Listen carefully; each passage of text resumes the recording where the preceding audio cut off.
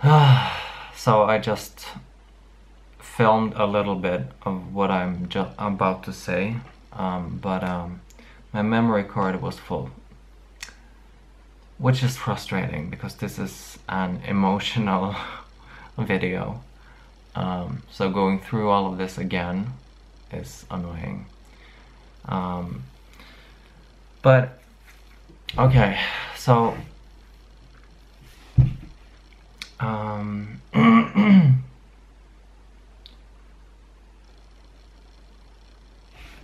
I'm gonna start with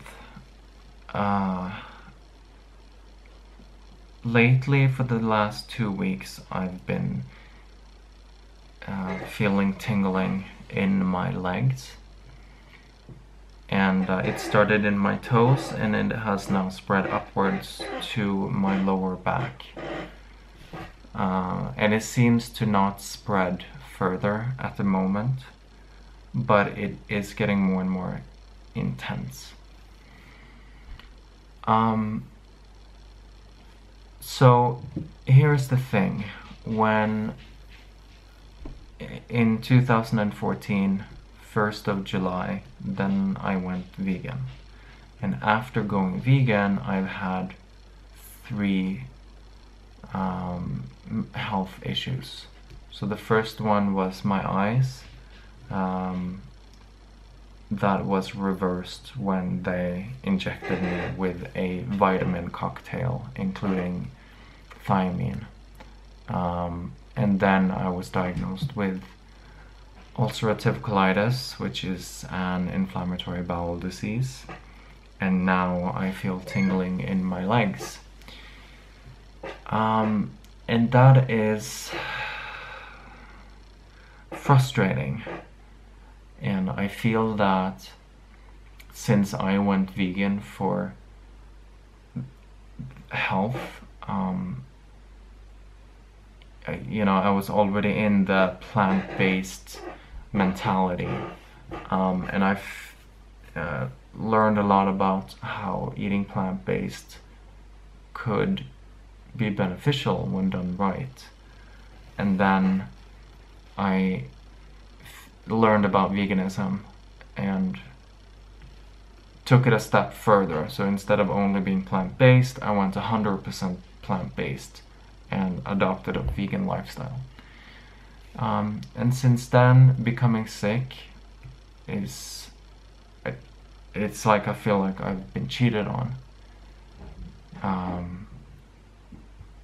And I'm the type of person who follows mainstream recommendations, and the recommendations are all the same. When you go to health organizations, they say veganism can be done right when you do this and that, eat your legumes every day, eat healthy oils and all of that, then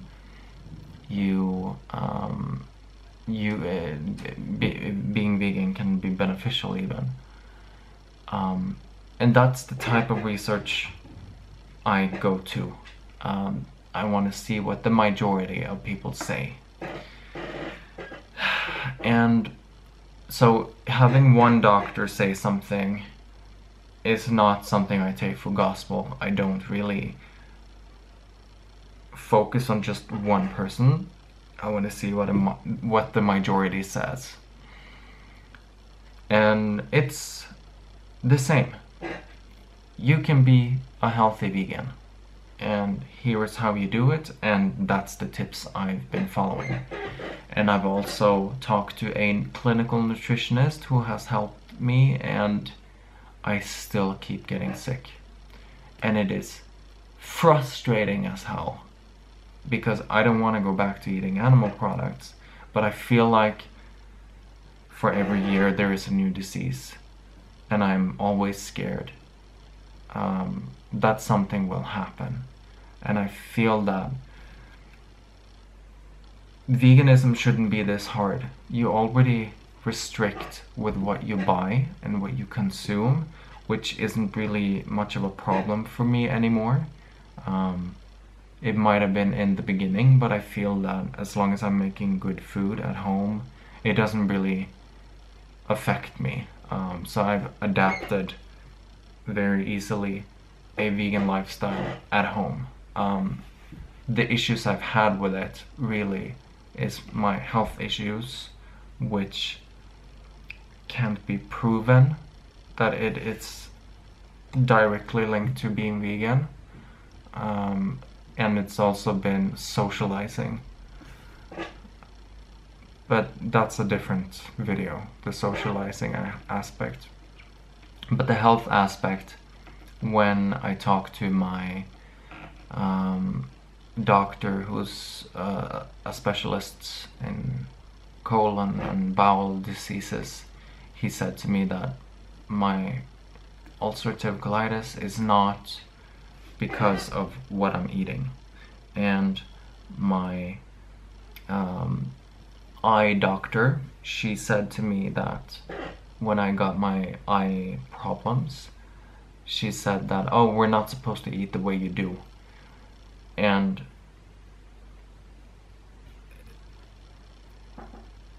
now my my other doctor, who I go to regularly, he says that my neurological damage in my feet can be because I'm vegan, but it's difficult to say. So when you then have 3 things happening every year, and I keep reading that being vegan can be beneficial, it makes you wonder, then why are all of these things happening? And even though some of them say it's not because of my diet, and some say it might be, and some say I'm not supposed to eat the way that I do, you do see a connection that before you went vegan, you didn't have these health problems. After going vegan, you do. And that is, it makes me question my veganism. It makes me wanna go back to eating animal products because I'm scared of getting sick. I keep having anxiety now. Because every time I feel something, if I, for instance, have been sleeping in a weird position and then my hand or arm is temporarily paralyzed, and then when you switch position, then the feeling comes back. Before, I just switched the position of my arm, and I didn't really think much about it. Now I wake up and think, oh my god, is it because I have a nerve damage? Is it because I'm vegan? And then for those 30 seconds I'm waiting for the arm to wake up, then I'm scared. And that didn't happen before I went vegan. So I feel like it's too hard to be vegan. Not because it's difficult to make food, not because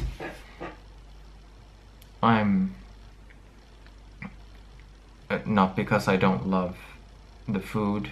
It's because I'm terrified of my health, which is why I went vegan in the first place, the main reason. I did it also because of the animals, and the environmental aspect wasn't on my radar yet, but that came later.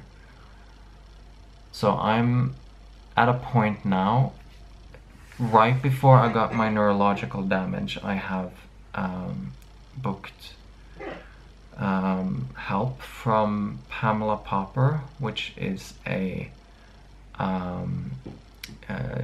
she's the director of a health organization that she calls the Wellness Forum.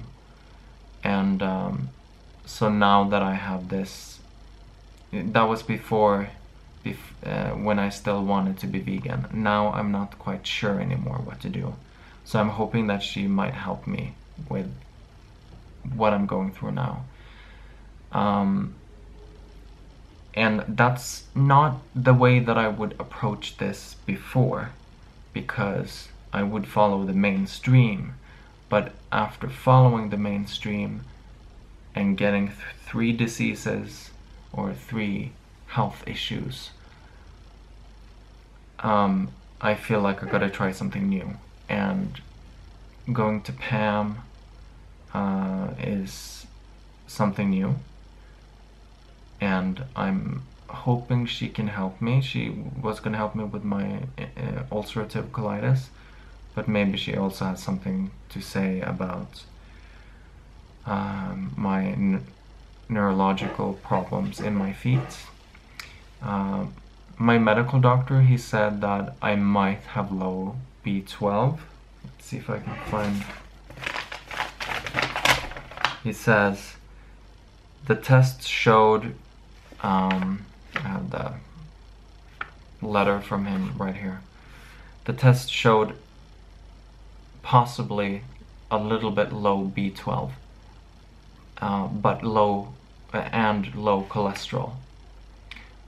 So my B12 was total cobalamin, whatever that means, 203, and my cholesterol was 3L. And it's supposed to be between 3.3 and 6.9. So he was concerned with my cholesterol being low. And I didn't think that was an issue when you were vegan, because your body produces cholesterol and you don't need to eat them. You don't need to eat products with cholesterol, which is animal products. And also my inflammatory bowel disease clinical nutritionist told me that I should be careful with oils, so I can't like eat a lot of oils to increase my cholesterol, because then I get bowel problems, according to what she says. So I feel like I can't win. I feel like I'm always being pushed towards eating animal products again, which I really don't want to, but at this point I'm willing to try anything. So today I bought fish, salmon more specifically, and I also bought, what is that in English? Leverpostej, which is liver pate, something like that. And also one other thing that I can't remember. And when I lifted some white fish in the supermarket, it was packaged in plastic, but when I smelled it, it smelled so bad, and I feel like starting to eat animal products again is going to be an issue, that it's going to be difficult. Not because I necessarily have problems with eating animals on a moral level, but because I've been away from it so long that it might not taste good. I have hated for a couple of years the smell of fish, so I think eating fish will be a problem. But what I have done lately, when this tingling started, because I'm scared and because my doctor has talked about that my doctor doesn't believe that we should be vegan, or not everyone should be vegan, because everyone is different and you have to see how your body reacts, which is not what the mainstream says. Like the Lung and Heart Association in Norway, they say that they recommend a plant-based diet, and when you if you want to be 100% plant-based, then there are ways to do that too. So they don't support my medical doctor's view. So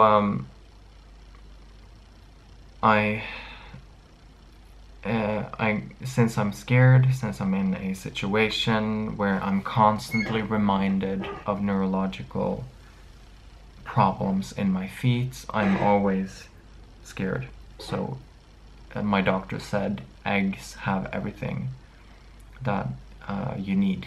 So if you're gonna eat something, eat eggs if you're gonna eat animal products. So I've been eating eggs for the last 2 weeks or last week or something.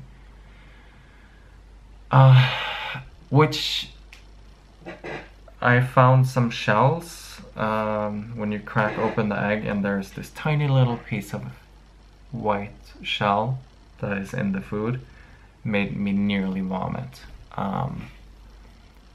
So I feel like I'm highly sensitive to eating animal products. So I don't know what will happen if I keep on doing it, if I will stop, if I will go full on, if my consultation with Pamela Popper will help, if I can go back to being vegan. I don't know where I'm at right now. All I know is that I'm scared and I'm trying to figure out my next move. And I do want to keep on being vegan. And my camera got unfocused. Yep. So I do want to keep on being vegan, but at this point I'm not. Depending on how you look at it, the definition is the one that I follow is do it when it's avoid animal products when it's practical and possible, and in the situation I'm in with the surroundings that are pressuring me, I feel pressured to go back to eating animal products. So in my heart I feel vegan because I'm doing everything possible, but it's not very practical at this time because of the pressure that I get and because of my anxiety of getting sick. So that's how I feel right now, and I wanted to document this raw. And one last thing is that I'm very scared of, my biggest fear is ALS. That is not something I want. And second to that is multiple sclerosis. And I'm scared that it is MS. I'm really scared about that. I really, really, really hope that it's not. Oh, that would suck so bad. And I try not to Google too much, but I have been right before. When I was writing about cancer, because this guy on YouTube, he had testicular cancer.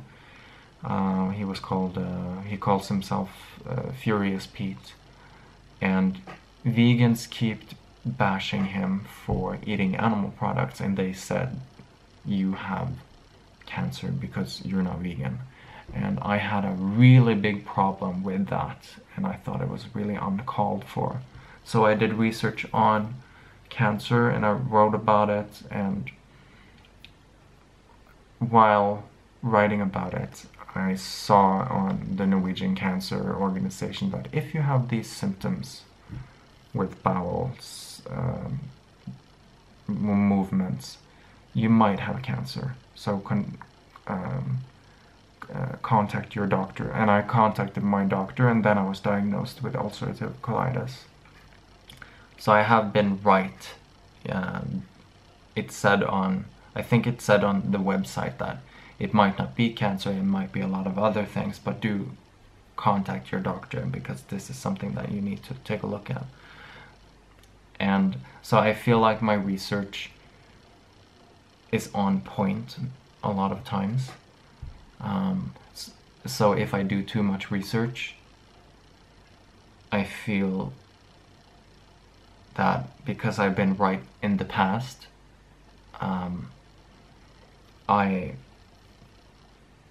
I don't want to speculate. I don't want to keep on thinking maybe I have MS, because that's what it says here when you have neurological damages. Maybe I have thiamine shortage. And also, for the record, I'm not an alcoholic. That's also one thing that keeps coming up. Vitamin absorption problems if you're an alcoholic. Which I'm not. I can't afford that. If I could afford that, maybe. But at the moment, no. And for a while, no. So yeah, anyway, I'm gonna end the video there. Thanks for listening, and